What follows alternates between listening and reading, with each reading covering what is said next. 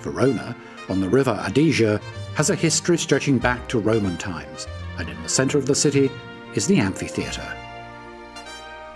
Also simply known as the Arena, it's one of the biggest and best preserved amphitheatres from the time of the Roman Empire.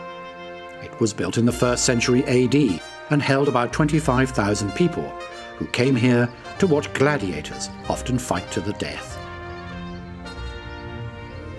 The reason that the arena is in such a good state of repair is that back in the 16th century, the people of Verona realised its importance and so decided to restore and preserve it. Today, a more peaceful use has been found for the arena, as it is used each year for opera performances during July and August. The audience sits on long marble bench-type seats, so a well-padded cushion is an essential extra, especially when a long production is anticipated. Almost everywhere you go in Verona, there is history to discover.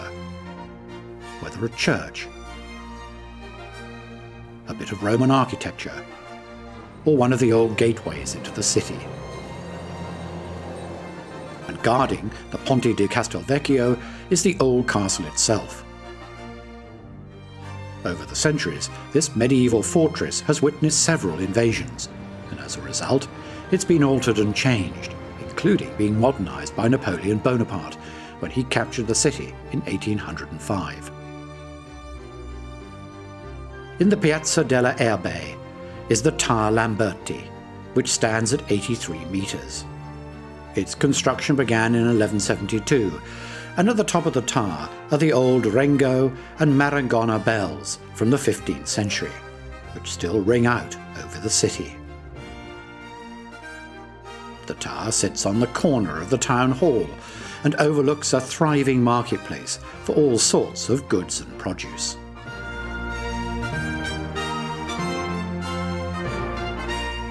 Almost as tall as the Lamberti Tower is the Campanile, or bell tower, of Verona's cathedral. This was begun in the 16th century and has taken over 400 years to finally complete.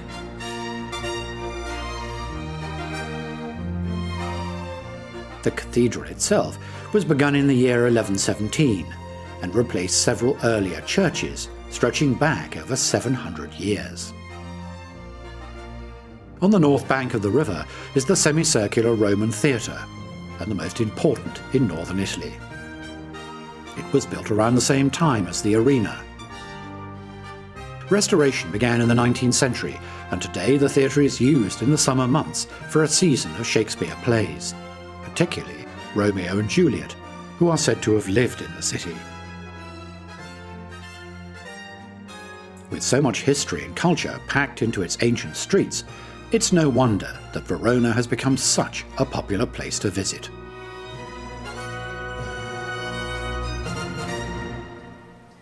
To the west, and we enter a landscape of vines and a fortified town of Soave, which has given its name to a dry white wine.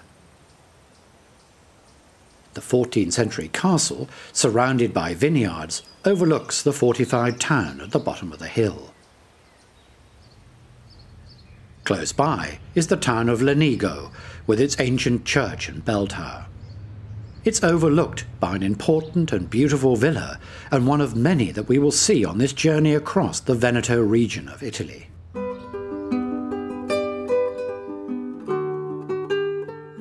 This is the Villa Rocca, built for the rich Pisani family in the early 16th century. It was designed by Vincenzo Scamozzi, a pupil of one of the world's greatest architects, Andrea Palladio, whose work we will see later on. It's hard to believe, looking at this building, that it was not designed in the 18th or 19th centuries. This recreation of classical ideas from designs of ancient Roman temples, and then turned into houses, was revolutionary. Even though the Villa Rocca was designed as a house, it was not actually intended as a place to live, but rather somewhere to visit in the summer for a meal with friends, and then idle away a sunny afternoon. This elegant design has a portico recessed into the house, creating a simple square shape. A rare survival in the villa is the oculus, a circular opening on the top, which lets the hot air out, so creating a cool draft drawn through the large glassless windows. This is an effective natural air conditioning device. When it rains at the Villa Rocca, the water falls down through a stone grill in the hall and is collected in a trough in the basement.